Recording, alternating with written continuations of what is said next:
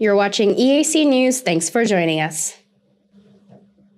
Ukraine is committed to seeking a diplomatic solution to the current tension with Russia. Its ambassador to Japan, Sergiy Korsunsky, has said on Wednesday, January 26th, adding that he saw little chance of an all-out war, although there might be smaller conflicts.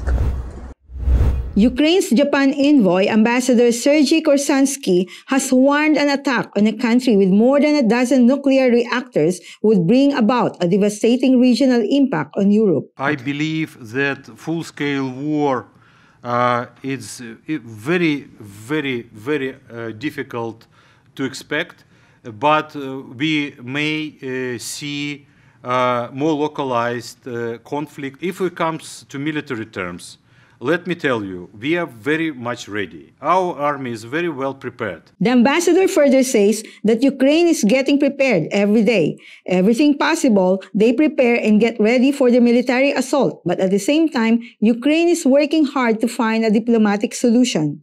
Russia has massed tens of thousands of troops on its borders with Ukraine, and Western states fear Moscow is planning a new assault on a country it invaded in 2014 to annex the Crimean Peninsula.